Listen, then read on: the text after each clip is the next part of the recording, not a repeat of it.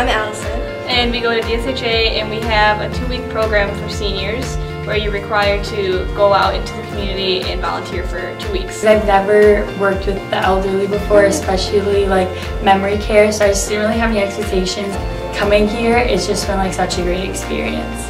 I really like it. It's not exactly what I expected. It's completely different, but I'm really happy that this is the experience I got. We really like it. They're all really sweet. We've gotten to know a lot of names. Every day is different, I would say. We do a lot of different activities. We have a couple people who are really competitive at Wii bowling. Yeah.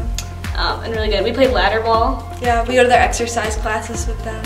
There are a lot of times where somebody, like a resident, will say something to me and it'll kind of go over my head when I'm here, but then I'll go home and I'll like remember it and I'll be like, that was kind of funny, or like that was some pretty good advice that they gave me. Yeah, I was expecting it to be more awkward, but they carry the conversation and they like want to know more about you. They're super fun and I love it. They're so sweet.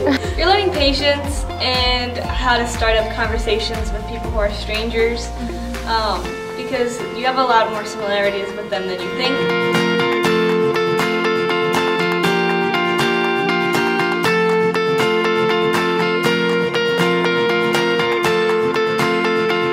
First thing that we noticed when we were at the Games of Germantown was that the kitchen is has a very homey feel, and we know that baking and other cooking things bring in very inviting smells for the residents, like can bring back memories. Here we have these jars that we made.